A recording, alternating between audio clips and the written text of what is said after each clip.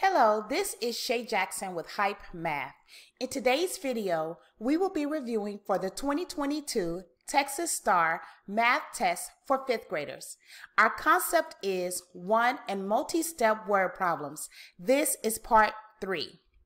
Remember, 5th graders, good things come to those who work hard.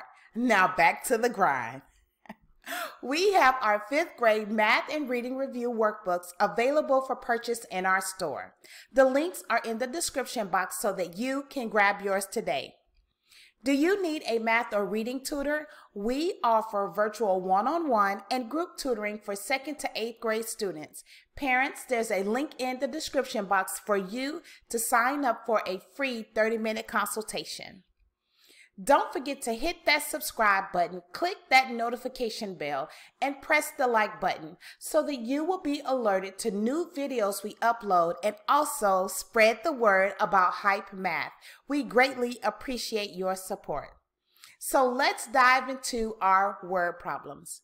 In a school auditorium, there are 33 seats in each row of seats. How many rows are needed for 528 students to each have a seat? In order to solve this problem, the first thing we need to do is ask ourselves, what are we looking for? We are looking for the rows of seats needed for 528 students to each have a seat. Now that we know what we're looking for, our next question is, well, what information can help us find the answer? And the information that can help us find the answer is, number 1, there are 33 seats in each row, and number 2, there are 528 students needing a seat. Now that we know that, how do we solve the problem?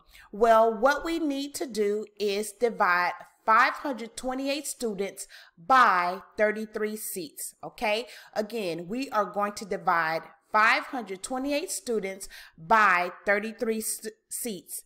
And when we do that, our answer is 16 rows of seats. So what is our correct answer? It's easy peasy. We need 16 rows of seats in order for 528 students to each have a seat, where there are 33 seats in a row. Now let's look at question number 29. Aspen added 14 to the product of 224 and 16.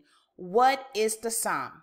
Is it F, 3,478, G, 3,598, H, 3,808, or J, 3,584? In order to solve this problem, the first thing we need to ask ourselves is, what are we looking for? We are looking for the sum of 14 added to the product of 224 and 16. Now that we know what we're looking for, our next question is, well, what information can help us find the answer? And the information that can help us find the answer is that the sum of 14 added to the product of 224 and 16. So my sum is equal to 14 plus, in parentheses, 224 times 16, because we see 14 added, that means the plus sign, and product is multiplication, okay? So again, we have our sum equal to 14 plus, in parentheses, 224 times 16. Now you may be asking yourself, well, Miss Jackson, why do we need the parentheses? Because we want to make sure we are multiplying the 224 and 16 first, okay? How do we solve the problem? We have our expression. Now, all we need to do is go ahead and do the operations. So first, we need to multiply 224 and 16. When I do that, that is equal to 3,584. Now that I have my product of 224 and 16, the next thing I need to do, and the final thing, is add 14. So 14 plus 3,584 is equal to 3,598. That is my sum. Now, what is my correct answer? All I need to do is look at the answer choices to see which one has 3,598 as the answer, and I bet you see it. Absolutely, G is our correct answer.